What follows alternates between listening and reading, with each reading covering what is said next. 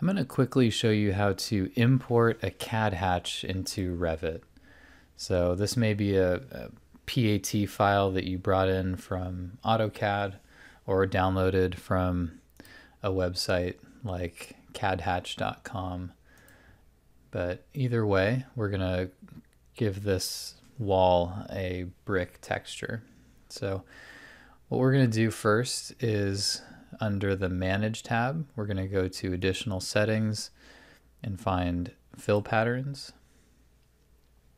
Then we're going to go to New Fill Pattern, and then we're going to set this to Custom, and that's going to let us browse for a custom pattern. Again, a PAT file that we've downloaded.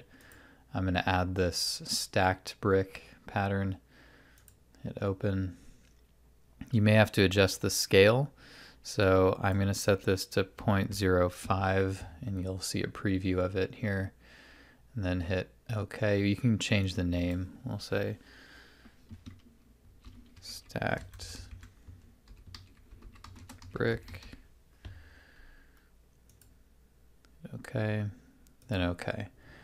Then if we want this wall to show up with that hatch pattern, I can select it, edit type, and then under structure I can edit that, and under my material I can click on this, set the material under graphics foreground. I click on this and I'm going to set this to the brick stacked that I just loaded.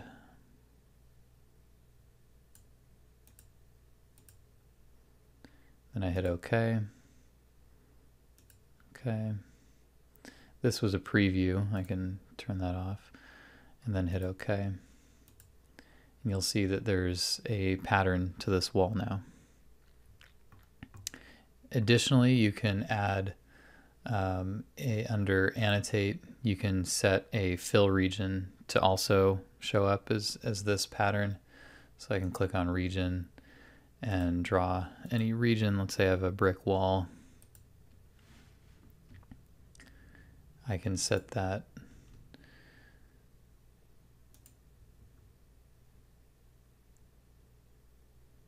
I'm gonna have to load it, it looks like.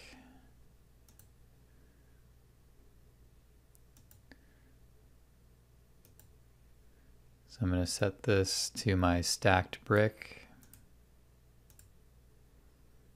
for my foreground fill pattern. And actually, let's duplicate first. Always edit type, duplicate. We'll say stacked brick. This will be the fill region that it uses. And then I'm going to find my stacked brick here and hit OK, then OK. And you'll see that now this fill region has a stacked brick pattern to it. All right, so to modify this, you can click on it and change this to any other pattern that you have loaded. All right, thanks.